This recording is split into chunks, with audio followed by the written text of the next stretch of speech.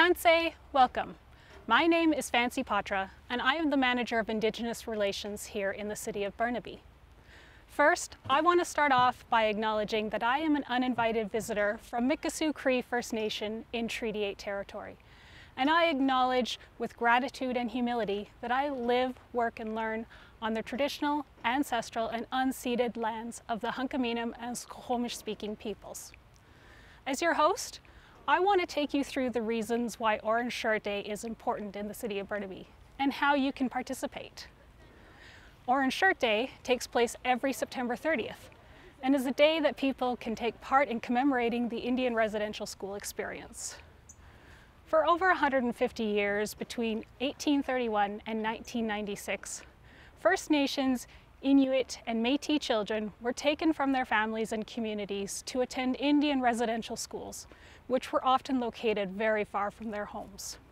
139 schools operated over that time, and more than 150,000 children attended. Many never returned. The schools, operated by various Christian churches and the federal government, were explicitly designed to separate these children and their families from their Indigenous cultures. And for decades after 1920, attendance was compulsory for First Nations and Inuit children. To try and keep the children from attending resulted in arrest or criminal charges for parents, and it did not end up preventing the children from being taken anyway. The schools ended up doing enormous damage and harm to the children and their communities. They were often underfunded and overcrowded. The quality of education was substandard. Children were harshly punished for speaking their languages, and they were used as unwilling participants in medical experiments, and many were abused by staff. Staff were not held accountable for how they treated children. The result was trauma and loss for Indigenous families and communities, which lingers in many forms into today. From 2008 to 2015, the federal government held a national inquiry into the schools and other related issues. The Truth and Reconciliation Commission of Canada, or TRC, heard from nearly 7,000 survivors or their family members, detailing abuse, degradation, loss of culture, and the long-term effects of trauma. Survivors like Phyllis Webstad. Phyllis was just 6 years old when she went to the St. Joseph Mission Residential School in Williams Lake in 1973. She was the third generation in her family to be sent there. Her grandmother had managed to pull together enough money to buy Phyllis a new outfit, which Phyllis helped pick out, an orange shirt, which she described as bright and exciting, which is also how she had felt about going to school for the first time. When Phyllis arrived at the school, she was stripped down by staff and her clothes taken away forever. As a 6-year-old, she learned from that experience that her feelings did not matter, how nobody cared, and she was left believing she was worth nothing, a feeling she carried along as she grew up. For decades after, the color orange brought back those horrible feelings and memories. Despite years of working to heal from her resulting troubles, Phyllis still feels that way sometimes, like she doesn't matter. Phyllis told her story in 2013 as an example of the harms and traumas that these schools caused, and the damage to the self-esteem and well-being of the children, their families, and the communities they were from. The orange shirt, the accompanying slogan, "Every Child Matters," now stand for the opportunity each year to talk about the schools and their legacy, and for society to work together on two important goals. First, to ensure that every child comes to know that they matter, and second, to affirm the Indian residential school survivors that they matter, even as adults. Now that you know more about Orange Shirt Day and what it means, I hope that it makes sense about why the City of Burnaby has started to mark the day every year. City Council and staff have been on a truth and reconciliation journey since 2016 because we recognize the value and importance of being supportive partners to local First Nations and Indigenous people living here. Part of that journey is being part of the conversation about Indian residential schools and taking action to support survivors and their families to know that they matter.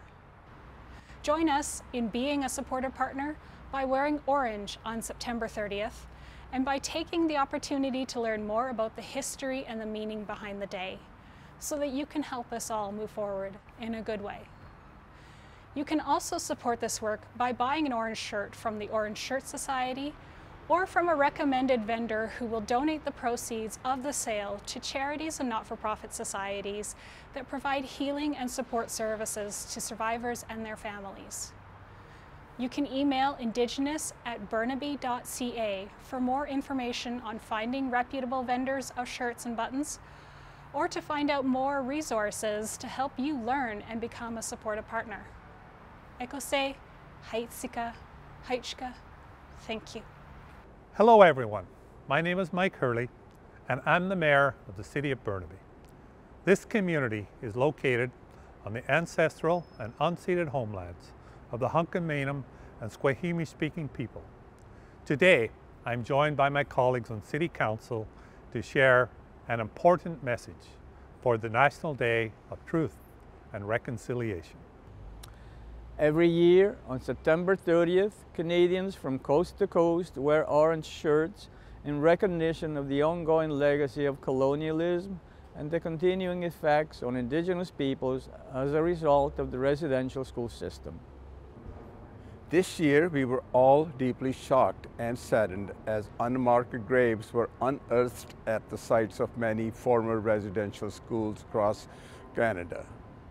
As shocking and as troubling as these discoveries are, as Canadians, we have an obligation and a responsibility to educate ourselves about the residential school system and the systemic racism that continues to impact the lives of so many Indigenous people.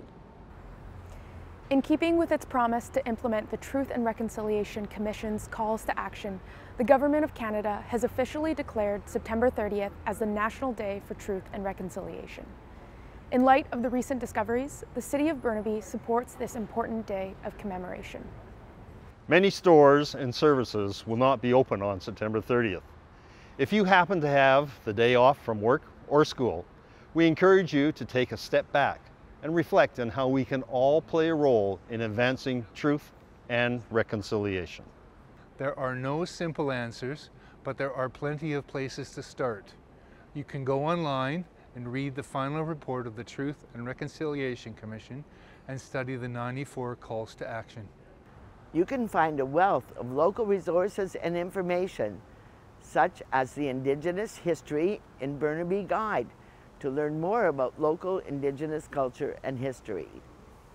You can wear an orange shirt and spend time reflecting and honoring those who lost their language, culture, and in some cases their lives as a result of the residential school system.